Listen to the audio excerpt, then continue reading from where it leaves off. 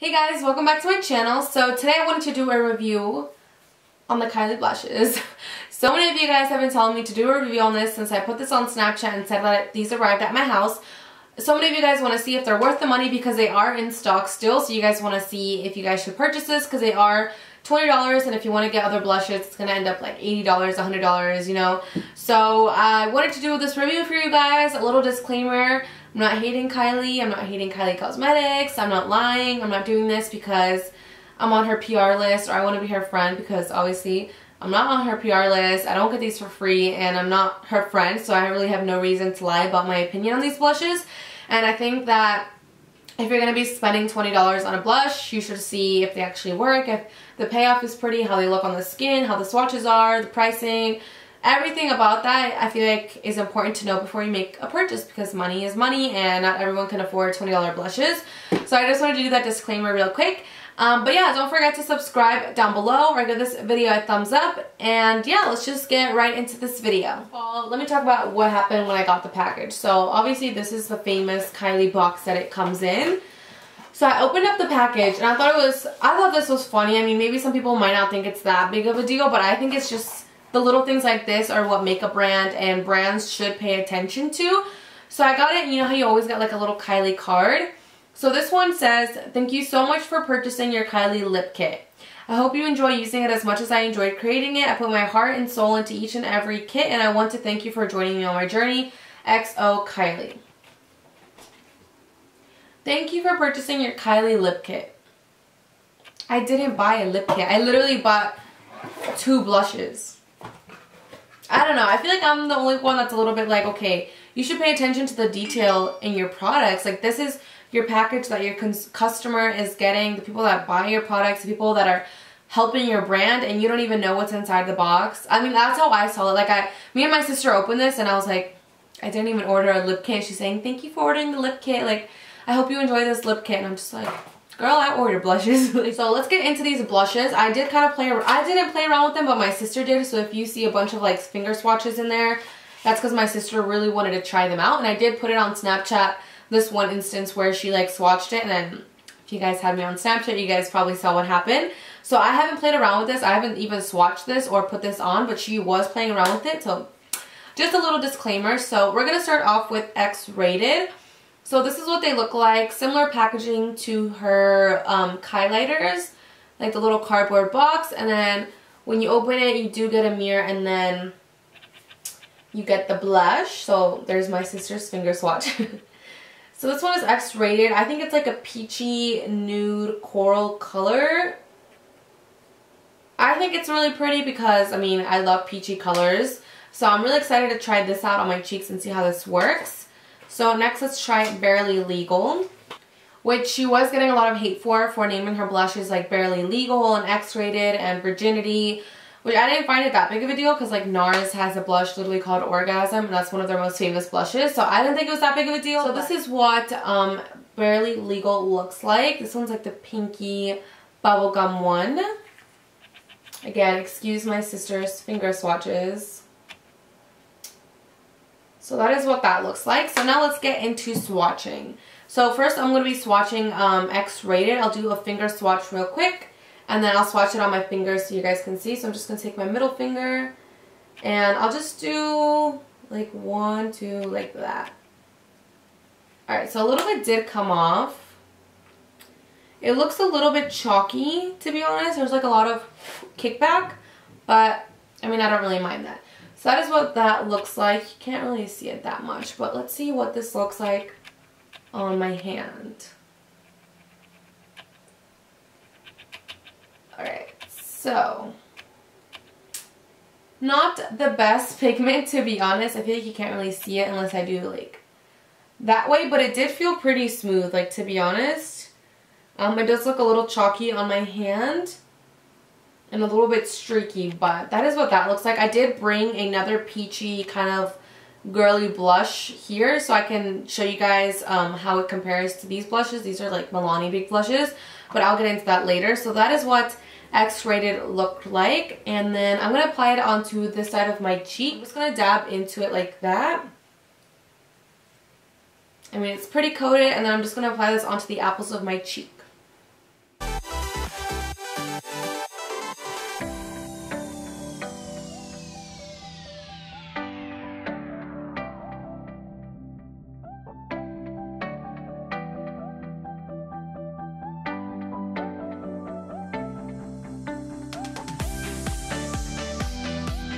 Alright, so I do see some color payoff. It did take like 4 or 5 dips into here to get that color payoff, and I was kind of like going like that, but honestly I'm not mad at the color. I don't think it's as peachy as I imagined it to be. So I'm going to take my finger again. I'm going to take this one. This is a different finger, and I'm going to run my finger through it, and then we'll see what happens. I'll just do it like that. Okay. So nothing really came off. I don't know if you guys can see. There is like a little bit of pink there. And let's see how it swatches on my hand.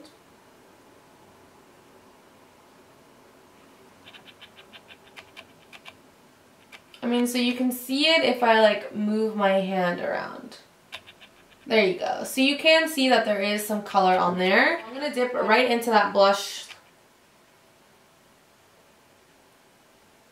Ooh, that is really pigmented. Let me dab off the excess on my hand, and then I'm going to be applying it to this side of my face.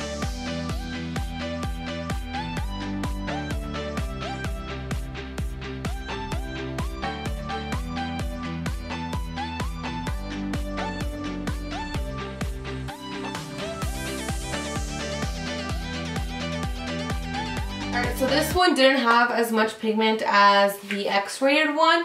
I did notice I was kind of like struggling to see anything at first. And again, it did take like 4 times for me to get any color and to have a little bit of like color to my face. But I'm not mad at it. Like, to be honest, I'm not hating it as much. But I will say that it does take a while to get some pigment, and that it doesn't look that good. Like, there's nothing special about these blushes, I feel like. I feel like I could get these colors from the Milani Baked Blushes. Like, you know what I mean? I don't know. I feel like there's nothing to be like super hyped up about this. But I don't know. What do you guys think? Do you guys think they look good? Do you guys think they just nothing special? So I brought one of my Milani Baked Blushes because these are my favorite blushes of all time. I absolutely love these blushes so much. And I brought one of them just to kind of compare them, because I feel like this color, this one is Luminoso, is kind of like a combination of both of the colors, because it's very peachy and pink. I don't know, I feel like it kind of reminds me of both colors, and it kind of looks like, kind of has similar tones to X-rated, except this one obviously has a little bit like more luminosity, but I feel like it kind of looks similar, as you can see. So I just wanted to see how this one swatches. I've never swatched this before, so I kind of just want to see. So I'm going to take this finger, a clean finger. There's what that looks like. And then on the pinky finger, I'm going to be swatching X-rated, so you guys can see what they look like together. Alright, so this is the Milani Baked Blush, and then this is Kylie's X-rated. They honestly do kind of look like the same color, like, to be honest. Alright, so I'm going to swatch the Milani Baked Blush first. I'll just swatch downwards, because I feel like you can see better that way. Alright, so there's that one.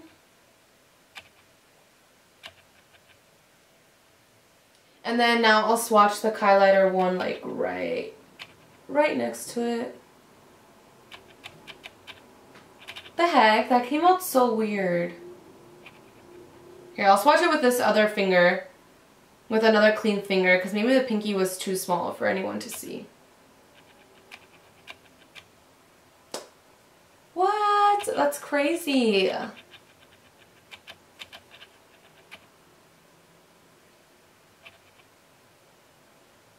Like, the Milani Baked Blush has more pigment than Kylie.